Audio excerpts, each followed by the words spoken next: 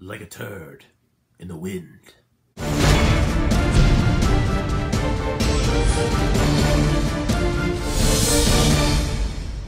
it going, everybody? So today we're getting our first venture into this Sony Spider-Man character universe, Venom. By the way, I'm announcing the winner for the digital code for Solo: A Star Wars Story towards the end of this video, so make sure you stay tuned for that if you're here for that. But yeah, Venom, I mean, ever since the first trailer for this dropped, I've really been cautiously optimistic because there have been some parts of those trailers I thought looked pretty good. And there's also some parts from those trailers I thought looked pretty bad.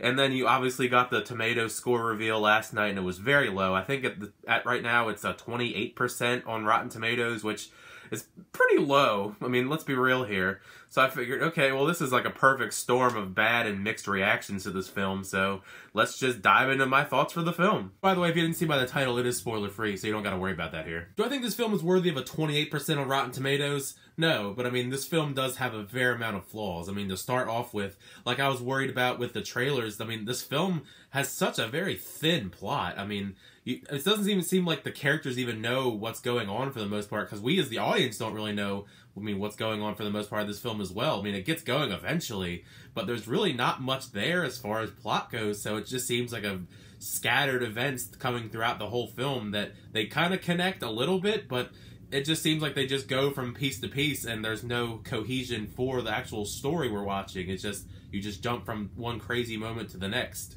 The script for the film just felt like it needed another rewrite or two, just a little bit more polished to actually make it like a decent film, make it more interesting, but it seemed like they just ignored that just to rush this film out in the theaters. Unfortunately, other than Tom Hardy, it seemed like most of the actors in this film aren't really trying their best to give a really great performance, because Michelle Williams is just criminally underused in this film. I mean, she's a great actress, and I was excited for her role in this film just because it seemed like out of her comfort zone when you come to, like, when you look at her, you know, IMDb page for the stuff that she takes roles for. I mean, this doesn't seem like a film up her alley, and I can see why, because she's really not used that much in this film, just completely wasted. Like, she gets a couple scenes here and there, but she really is just on the outskirts of most of the movie, and I feel like you could have just not had her in the film, and it would have really not made much of a difference. You just have, like, the fact that, you know, that's Eddie Brock's girlfriend, fiance, wife in the comic books, so you gotta have her in this as well.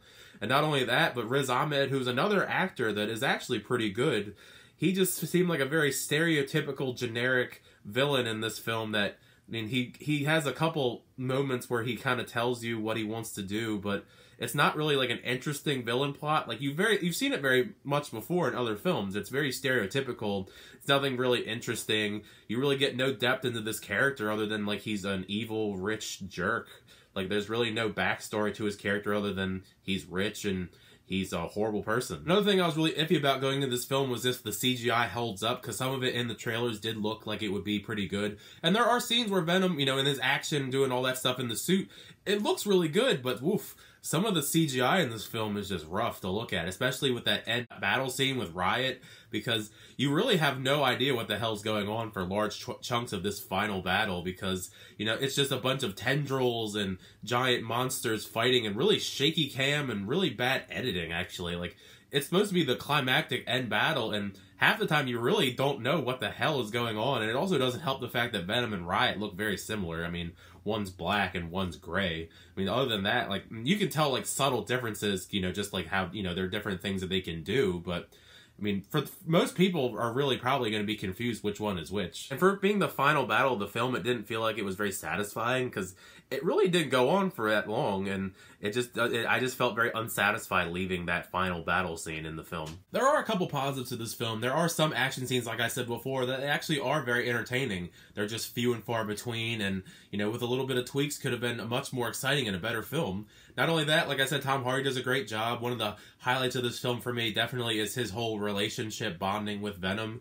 Like, that whole relationship is very reminiscent of the comics. I think they did a very good job with the whole relationship between the symbiote and Eddie Brock, because it made for some really entertaining moments. I mean, not only action-wise, but just funny-wise, because some of their moments together were actually really funny, although some of them didn't always land. But for the most part, I did think their whole relationship was funny, you know, between, you know, doing what's right and what's wrong, you know, killing only bad people, stuff like that. Like, there's a lot of inner turmoil that actually goes for some really entertaining moments that are some of the actual highlights of this film for me. I mean, there's not, like, too much I was happy with, but I was happy that they at least got that aspect of the character correct.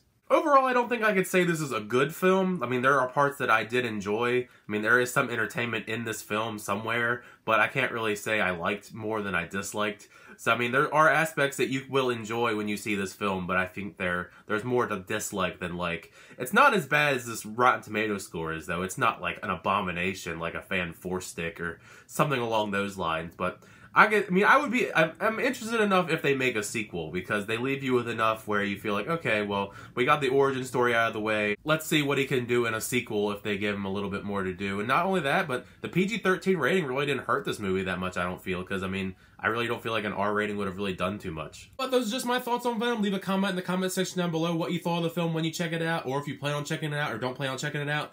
Let me know. Thank you so much for checking out my little review, though. Feel free to leave a like, hit that subscribe button. Alright, so I have everyone's name in that entered for the Solo: A Star Wars Story digital HD copy, and let's find out who is going to win this digital HD code. Okay, Chris Manning. I guess you're the winner of the digital HD code. Let me know on Twitter or Instagram, you know, what's the best way to get this code to you. Just let me know. Leave a comment here or on any of the social medias that you know that I have, and I'll get that to you as soon as I can. And also congrats to the winner on the digital HD code for Solo: A Star Wars Story. I really enjoyed doing this giveaway. I'll probably end up doing more of these down the line, so make sure you stick around and stay subscribed to see, you know, when I do more of these unboxing / giveaways. But thanks so much, and until next time, I'll see you guys later.